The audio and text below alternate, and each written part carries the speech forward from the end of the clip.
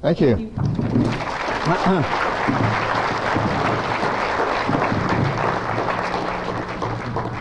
Well, that's off now? Okay. Well, thank you very much, and can everybody hear me all right? Is this voice coming through okay? You hear me at the back? Okay. Well, I'm very glad to be here. Thank you for coming out. And I think this is an important issue for Albertans to consider.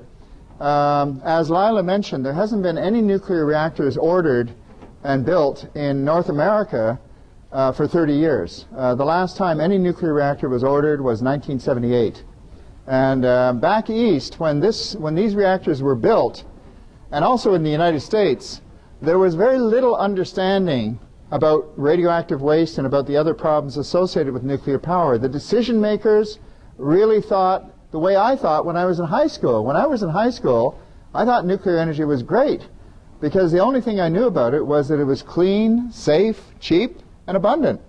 And I thought, well, who can be against that? It sounds great. And in a way, I think that what's happening here in Alberta is a little bit of a time warp. Because we seem to be back in the 50s again, where nuclear power is once again being presented as if it's this clean, safe alternative, when in fact lots of experience has shown that problems keep mounting up on the nuclear domain. As a matter of fact, as I've been trying to tell the MLAs here and other people, back east where we have 22 nuclear reactors, they're all in trouble. All of them are suffering from deterioration which is very severe and which requires very extensive repairs. These repairs cost billions of dollars per plant. For example, in Quebec we have only one operating nuclear reactor. It costs $1.5 billion estimated. They haven't even started work on it. But just before they start work, they're saying it's going to cost $1.5 billion to repair it. And that figure is already $300 million more than it was 3 months ago. So you wonder what's happened in the last 3 months that suddenly boosted the price by $300 million.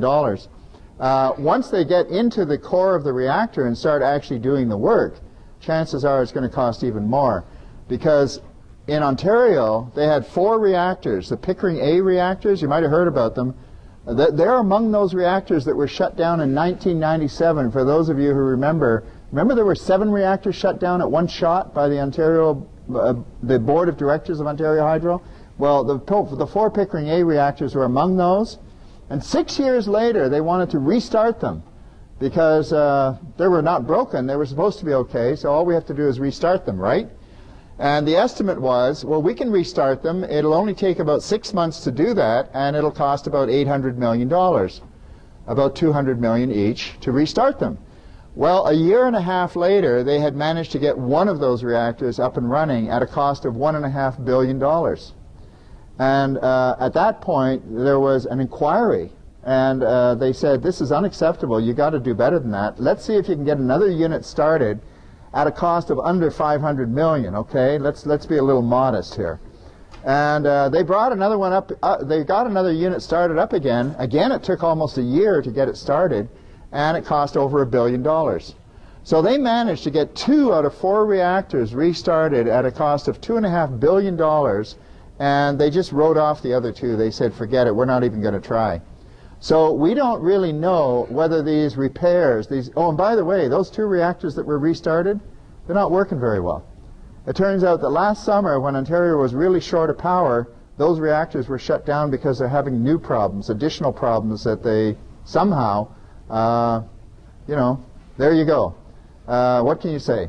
So we're not at all sure back east whether these reactors are really going to be able to function properly once they are refurbished, even though the refurbishment itself is very expensive. And I've been urging the MLAs here and the politicians to say, look, don't buy a Trojan horse until you see what's inside.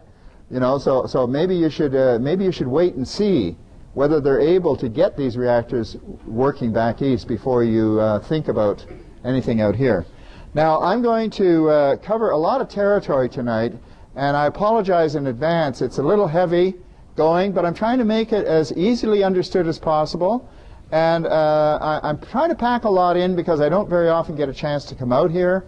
And I think that there are many issues that are worth talking about. So I hope that you find it useful.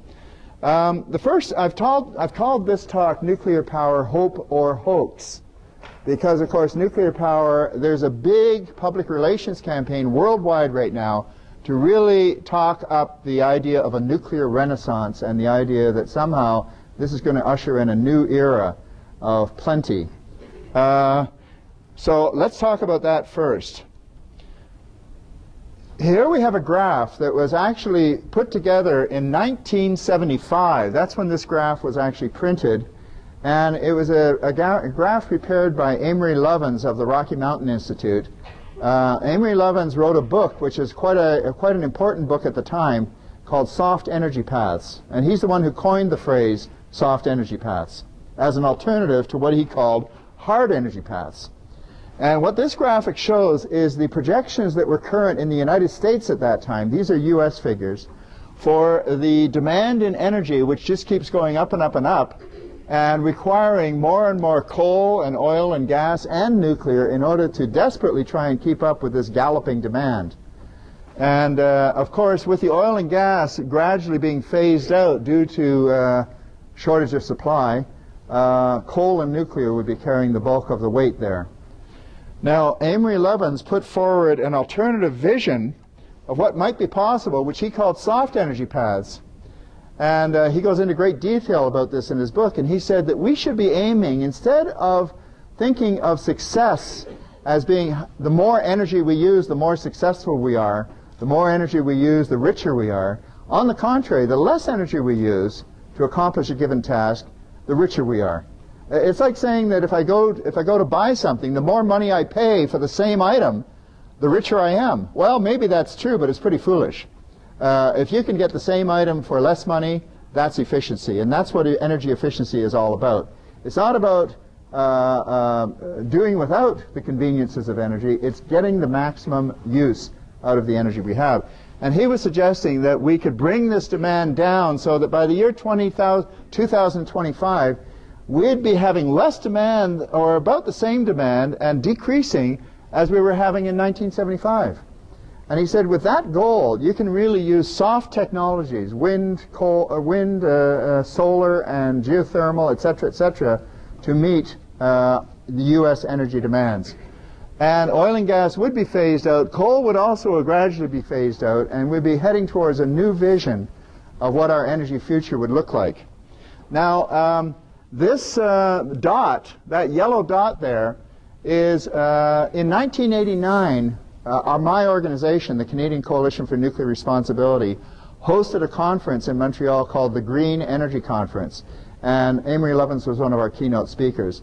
And he pointed out that in 1989, in that year, we were actually well within his prediction, which at the time he published it was considered to be completely unrealistic.